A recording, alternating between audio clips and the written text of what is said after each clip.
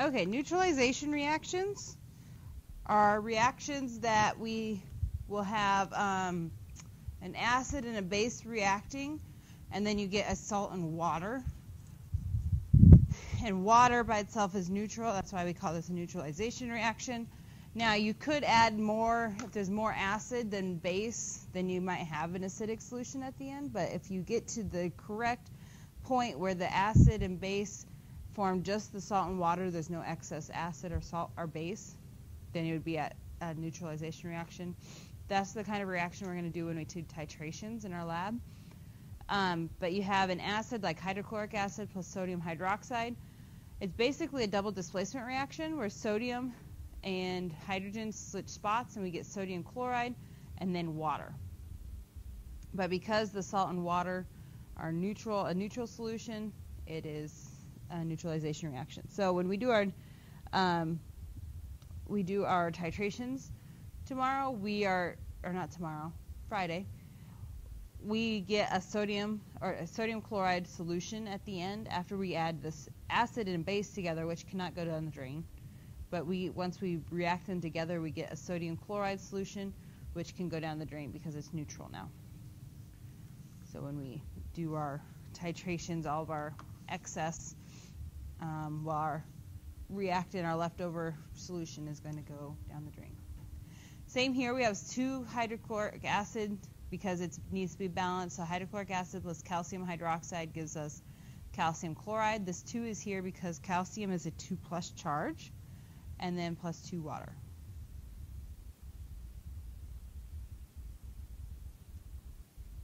So if I want to write the products of these neutralization reactions, what am I going to get for my product? Okay, water. And what would be my salt? I'm going to write it down here. That's hydrochloric acid. This hydrogen and this aluminum are going to switch spots. AlCl3. Why 3? Yep, aluminum's 3+ charge. So now is it balanced? No, chlorines aren't, so I need to put a 3 here for balancing the chlorine. I have 3 oxygens and 6 hydrogens on this side, so I need a 3 here. Now it's balanced.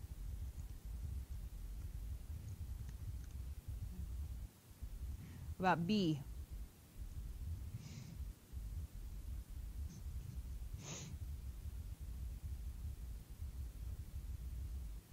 What do we get?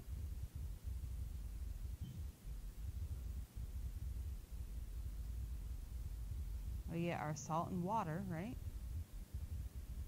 What's our salt?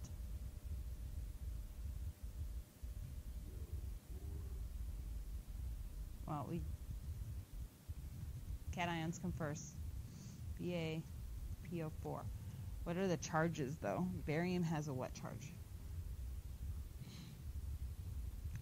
You should be able to tell just by looking at our reactants. Because we have a 2 here. So it's a 2+, and then phosphate is what charge? 3-. So our formula would be, we need to get this to +6 and -6. That would be the, there you go. Okay. Have to be able to write out balanced equations. Plus, what's our second product? H2O. Water. Now we need to balance it. So we have 3 bariums.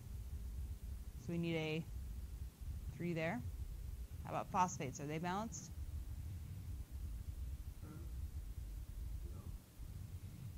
How many phosphates do we have here?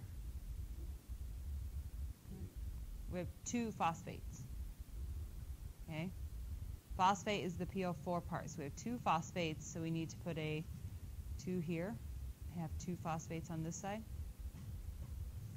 Now what about oxygen? We have 2 times 3 is 6 oxygens. And then for hydrogen, we have 2 times 3 plus this 2 times 3, so we have 12 hydrogens, so I need a 6 in front of the water.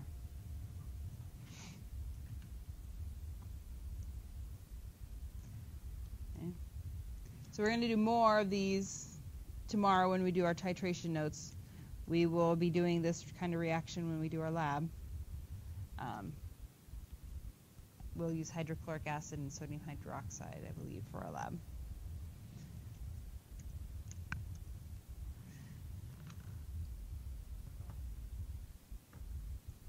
Okay, water by itself actually is called self-ionizes because the water breaks up. You have 2 water molecules next to each other. One of those water molecules breaks apart, and one of the hydrogens goes to the other water molecule and creates hydronium. And then what's left is hydroxide, so it ionizes itself. But what's the pH of water, pure water? You guys know? Can you remember? Yep, 7. So that means it's neutral. And when a solution is neutral, that means the concentration of hydronium and hydroxide are equal to each other. And in pure water, they are both 1 times 10 to the negative 7th molar. So we're going to talk on the next slide what molar means. But we have equal concentrations of hydronium and hydroxide. So molar, it just means the number of moles of solute in 1 liter of solution, which is moles per liter. So molar is equal to moles per liter. We're going to use that, we're going to use molarity when we talk about concentration. Any concentration that we use is going to be a molarity. Whenever you see, if you notice on that last slide, like H3O plus, it was in brackets, that means that's the concentration of hydronium, and then it will give you the number. So on the last slide, that was our concentration. So whenever you see brackets around a number, that's telling you that's the concentration. So just to look at molarity, get some practice using molarity, what is the molarity of this solution? So if we have moles per liter, our molarity is equal to moles per liter. Do we know moles? No. Do we know meters? Liters, I mean? So we have 3.50 liters. Can we get grams into moles? Yeah. We're going to have to do a conversion. So grams have to go on bottom. So we have 58.45. If you added up sodium plus chloride, you'd get 48.45 from the periodic table. And that's the mass of 1 mole of sodium chloride. And I don't know what that is.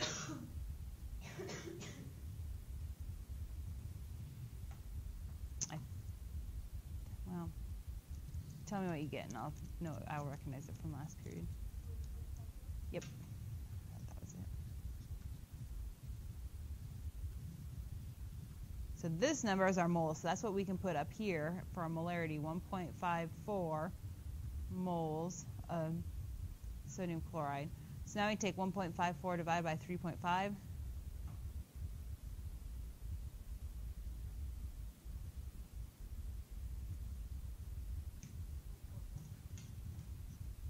And we use big M to show molar. So 0.44 molar is our molarity, our concentration. Moles per liter.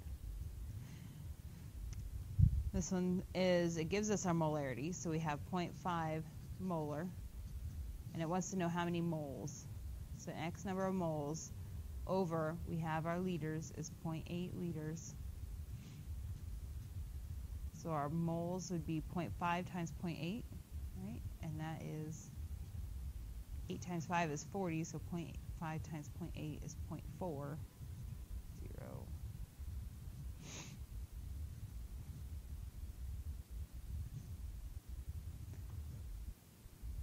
Any questions on molarity? Now, a lot of times we won't be using liters. We're going to be using smaller volumes, and it's easier to measure them in milliliters. So if we're given milliliters, we need to convert that into liters, which would be how many milliliters in a liter?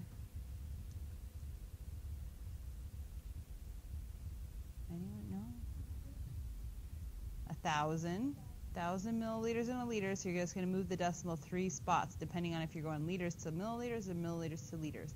Milliliters to liters, you're going to move it 3 to the left.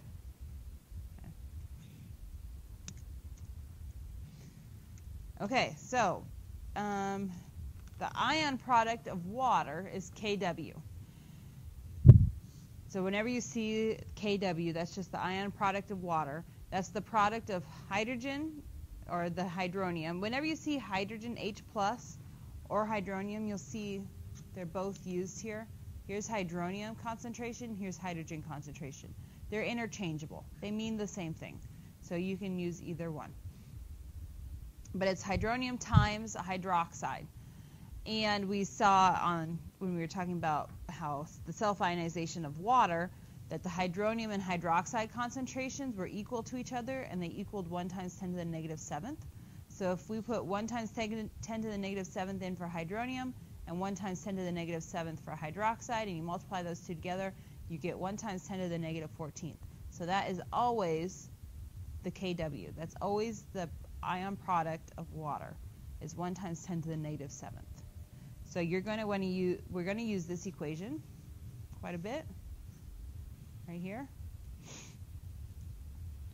And then always Kw is always equal to the 1 times 10 to the negative 14th. Now, and the reason why we can use this a lot is because most acids and bases are solutions that are in water, and so water is ionizing along with it, and so we can use this because there's water in the solution. So if hydrogen is equal to hydroxide concentrations, the solution is neutral. But if we have more hydrogen or more hydronium concentration than the hydroxide concentration, then the solution is acidic. And if we have a less hydronium concentration than hydroxide concentration, then the solution is basic. Now, remember the exponents that we're using right here are negatives. So 10 to the negative 2nd is bigger than 10 to the negative 12th, correct? So you have to keep that in mind, that we're negative, so the smaller number is actually larger for exponents. So what's the concentration of hydroxide ions in a hydrochloric acid solution whose hydrogen ion concentration is 1.3? So it's telling us that hydrogen ion concentration is equal to 1.3 molar, and it wants to know hydroxide concentration. What's that equation we need to use?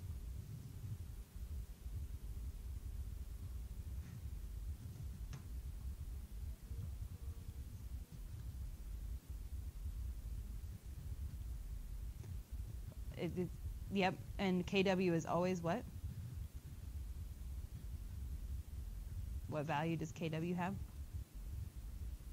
1 times 10 to the negative 14. And we know hydrogen concentration is 1.3. And then we got to solve for the OH concentration. So you're going to divide.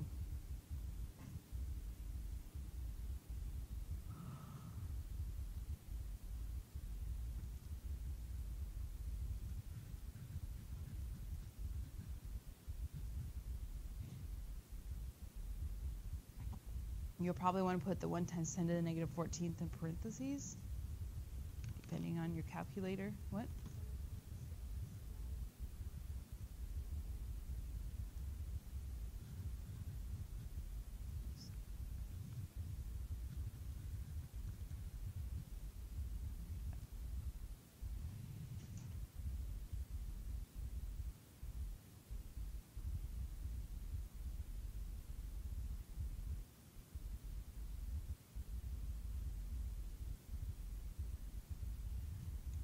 Questions on that one?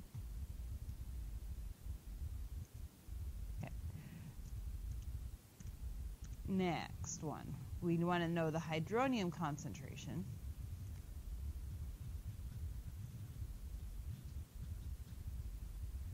If the solution has a hydroxide concentration of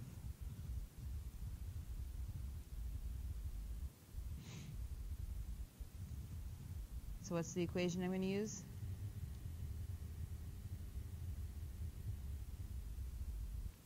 Kw equals hydronium times hydroxide. And Kw is equal to what? -14th, yep. We do not know hydronium this time, but we know hydroxide is 5.0 times 10 to the -8th.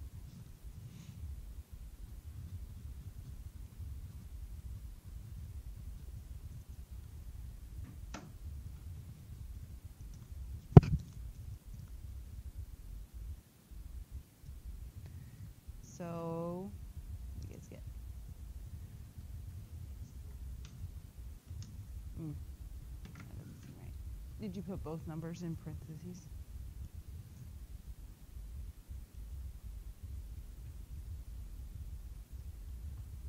What'd you get, Austin? Yeah.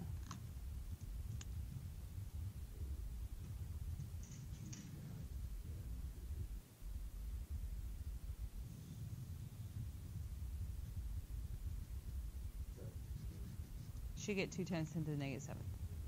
Okay, yep. Yeah, don't forget to put parentheses around them.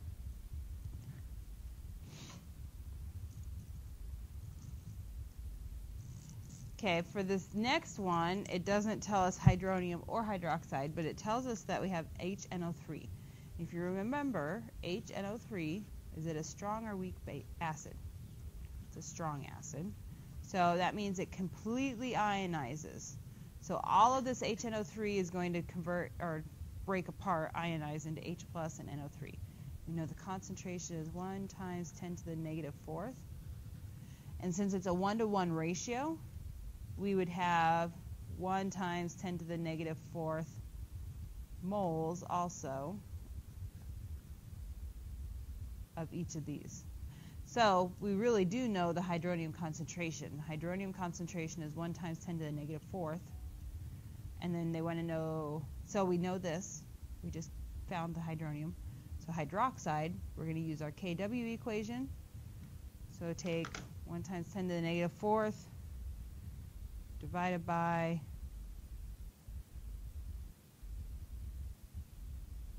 or 10 to the -14th divided by 1 times 10 to the -4th.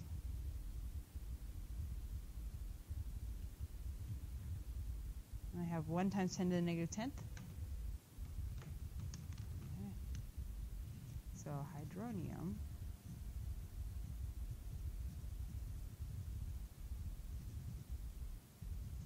don't forget to use your units. And the units for concentrations is just molarity, big M.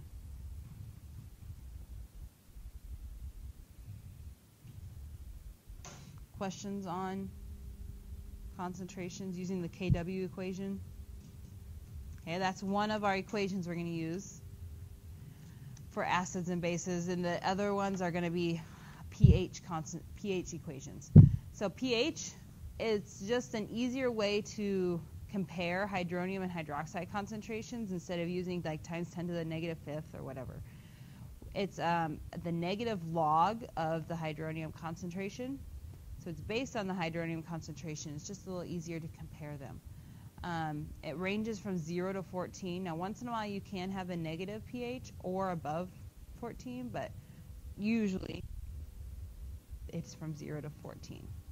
So you take the negative log, and when you put in the hydronium concentration in your calculator, you'll probably want that in parentheses when you do the log. It just, sometimes it will take the log of whatever the first number is, then take that value and times 10 to the -6th or something. It'll get a wrong answer. So put that log value in there.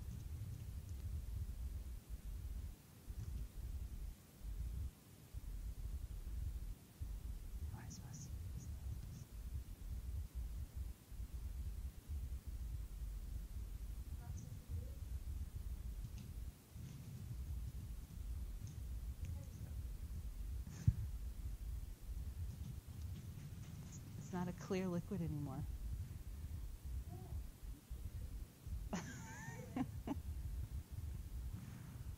So a solution is neutral. What can you tell me about hydronium and hydroxide concentrations? They're equal. Okay. What's the pH? And what is those two concentrations? They're equal to each other. So if they multiply together, they equal 1 times 10 to the negative 14th. Half of that is hydronium, half is hydroxide, so they're equal. They both have a concentration of 1 times 10 to the negative 7th, and pH is 7. What if the solution is acidic? Which one's bigger? The hydrogen, yep. And so hydrogen would be, concentration would be greater than 1 times 10 to the negative 7th, and the pH would be less than 7. Because if you, let's say you have something, what's something greater than 1 times 10 to the negative 7th? 1 times 10 to the negative what? 5th, yep. 1 times 10 to the negative 5th is greater. If I take the negative log of this, that's going to give me 5. So it's the pH is less than 7. So we'll see as the hydronium concentration goes up, the pH goes down.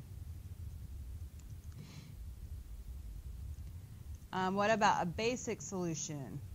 Which one's larger, hydronium or hydroxide? The OH is larger. That means hydronium is less than 1 times 10 to the negative 7th because hydroxide is greater than. So the pH would be greater than 7. Yep. So as pH goes up, the hydronium concentration goes down. High pH is basic, low pH is acidic. Here's some other equations because, so our equation was pH is equal to the negative log of hydronium. Now, if I want to rearrange this equation, and I want to say hydronium concentration is equal to what? To rearrange a log, you take it 1 times 10 to the exponent of whatever this is, so that would be pH. But since it's a negative log, that's why we have a negative pH in the exponent. And we always want a whole number as the exponent. So if your pH is 2.6, and so it's not, your answer wouldn't be 1 times 10 to the negative 2.6. You'd want to actually type that into your calculator and get a whole number as an exponent. Why is that 1? This one right here? Yeah. It's, you can do 10 to the negative. It's the same thing. You don't have to have the 1 there.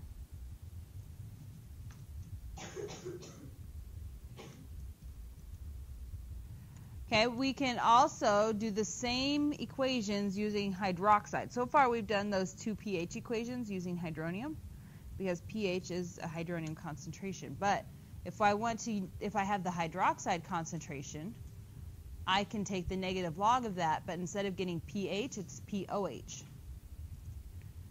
And I can also, if I want to know the hydroxide concentration, and I'm given the POH, I can do 10 to the negative POH would give me hydroxide concentration. So you can do the same thing. Just remember if you're using hydronium or hydroxide concentration, because that changes whether you're calculating pH or POH.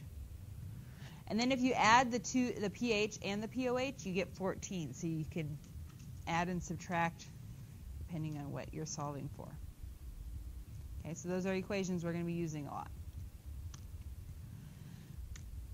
A couple problems, and I'll give you a worksheet. The identity of each solution is acidic, basic, or neutral. So if pH is 1.5, it is acidic. How about pancreatic fluid? 1 times 10 to the negative 8th. Basic, right. This one would be acidic, neutral.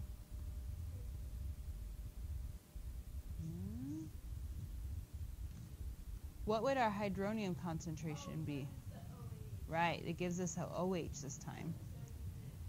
So this is approximately 10 to the negative 4th, because they should add to equal 14, so it's approximately 10 to the 4th, negative 4th, and so hydronium is greater, so it would be acidic.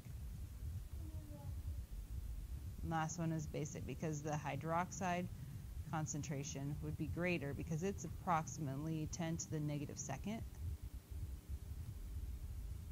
And so that would be greater. Good. Okay, now let's calculate some pHs and hydronium concentrations. It says the pH of rainwater collected in a certain region of the northeastern United States on a particular day was 4.82. So pH is equal to 4.82. What is the hydrogen concentration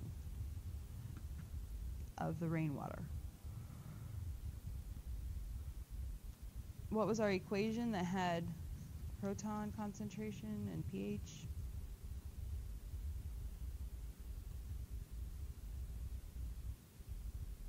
H3O plus.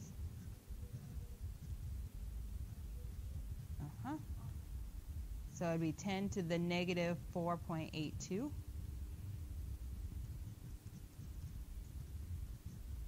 So you have to actually plug that into your calculator. 10 to the negative 4.82 is, I get 1.5 times 10 to the negative fifth.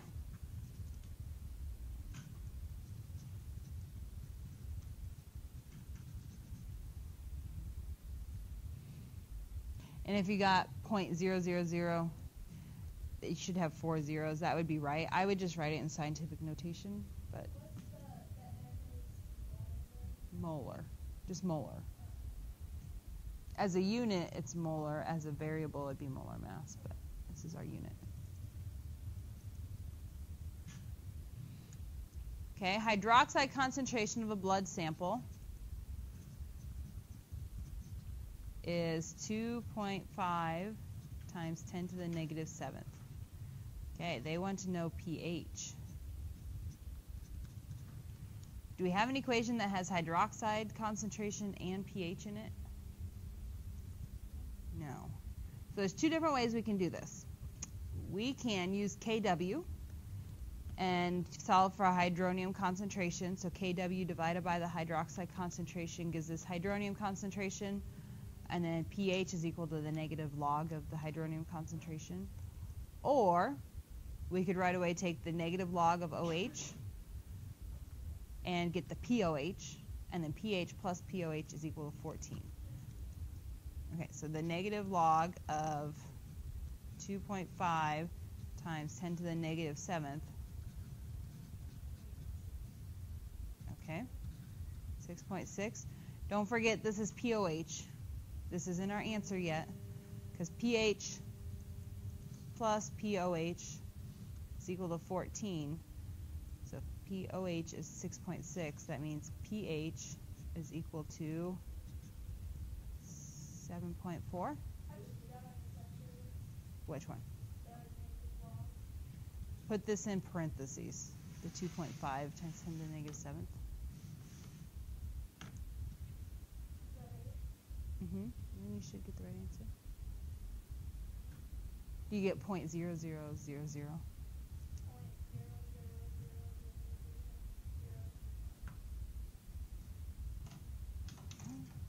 Let me see.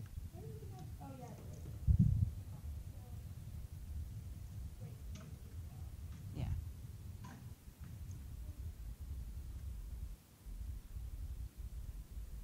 There you go. I'm just going to show you how you could do it the other way, just to show you there's two different ways.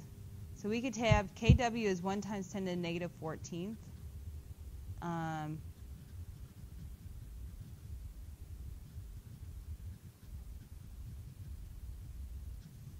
So we would get the height.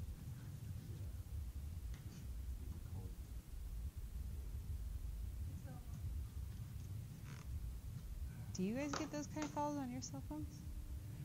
They can really call juniors? No, it's in. Like, they'll call and be like, is Michelle there? No. Like my sister. She probably puts your number down for everything, so you get the calls. Okay, I get 4 times 10 to the negative 8th for hydronium concentration then. And then pH, you use the negative log of,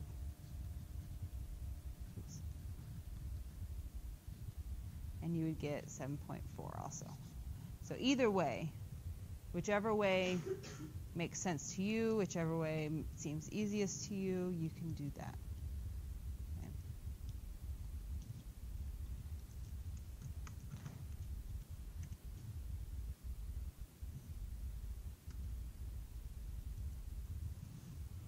Let's see. I want, you guys are not an even number. Jory, Hope, and Josie, you guys do the top one. And Austin and Carly, you do the bottom one.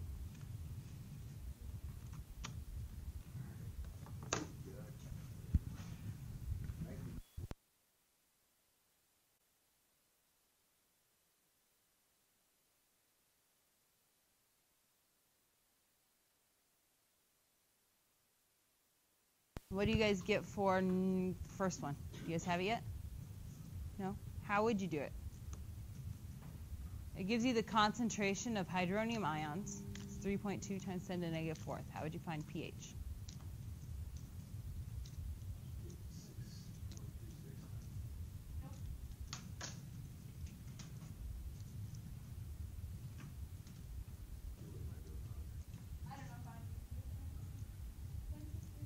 Friday.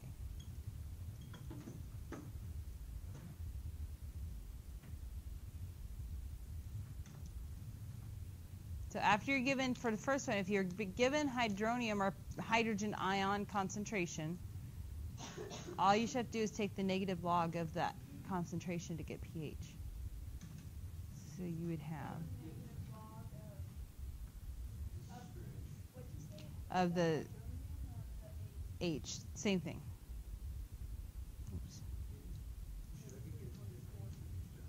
3.49, yep, that sounds right. And then after, it says after a month, the hydrogen concentration changes to 1 times 10 to the negative third, so you would find the pH of that. It would be the same thing. Negative log of this number should be 3. I think. 3. So it changed from 3.49 to 3. Okay, the second group, you guys had one just like that last sample problem we did. 10.5. You would take, so did you find the POH first? I took the negative log of that OH and Yep, negative log of the concentration would give you POH. Oops. 10 to the negative fourth. And then you take 14 minus that answer because that is POH to find pH. Subtract 14 and you get 10.5. For the second one, you should have 10.5.